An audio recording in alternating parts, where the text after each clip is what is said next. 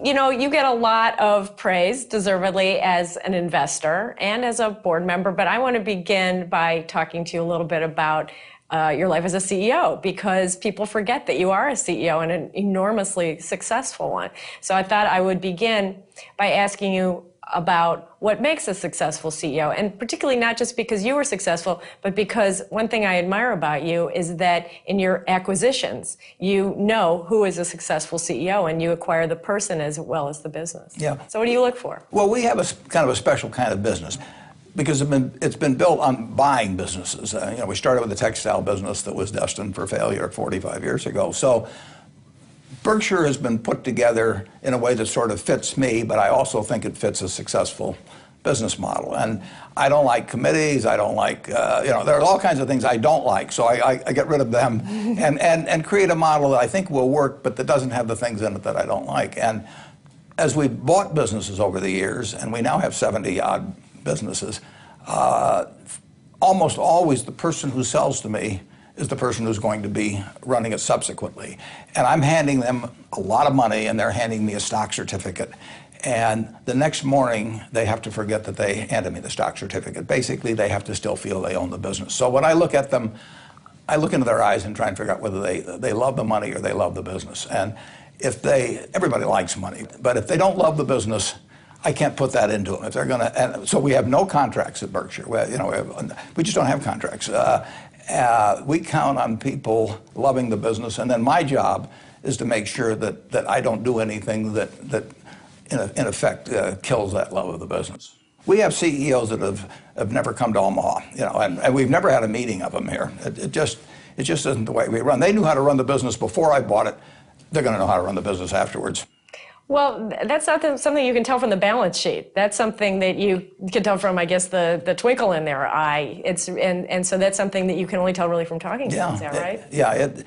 It really is. I mean, it's why we've never bought a single company of these 70-some from an LBO operator. I mean, they don't love the business. I mean, it's a vehicle to buy today and sell, you know, many tomorrows from now.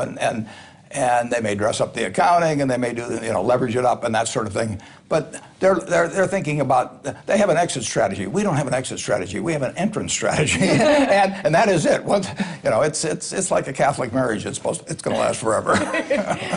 Well, that brings me to, I think, one of the most interesting things about Berkshire, which is that you say, and this is just a stunning statistic, that most of your shareholders say they're going to hold your stock until they die and then pass it on to their kids. And most of the CEOs I talk to, as I'm sure you know, complain that their investors have got the attention span of a mayfly. But they go out and select for that. I mean, if I were running a church and I had 500 seats in it, I would not be out trying to get people all the time to replace the people in the present seats. I would be trying to keep the people that are in those seats happy so they're back next Sunday and the Sunday thereafter. So we don't want to attract every investor. We want to attract people who look at Berkshire the same way they look at buying a farm or they buy an apartment house.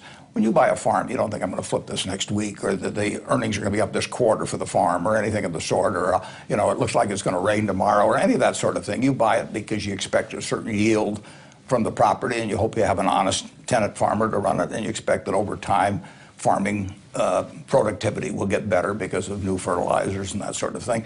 And you have no idea of selling it. That's the kind of intent we want with the people that buy Berkshire, that they're buying into a business. It's like a partnership, and we regard it as a partnership. In a sense, it came out of a partnership because both my partner, Charlie Munger, and I, we had partnerships that owned the securities that were then distributed to our partners. And we don't look at those people out there as somebody who is to be pleased for this quarter or next quarter, or care whether we split the stock or increase a dividend or make rosy projections or anything.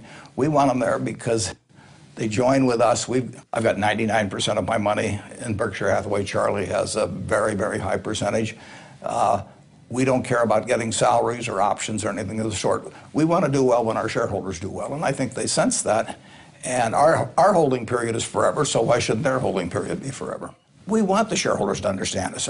We like our shareholders. They don't always like us necessarily. We want them informed. We want them to know our products. But most of all, we want them to know our principles. And you know, we're going to make all kinds of mistakes, but But we've got a yardstick of performance on the inside cover of the annual report, and that doesn't change. I mean, it's gone, we've had it there for 45 years or so. They're our partners, and we're going to treat them like that.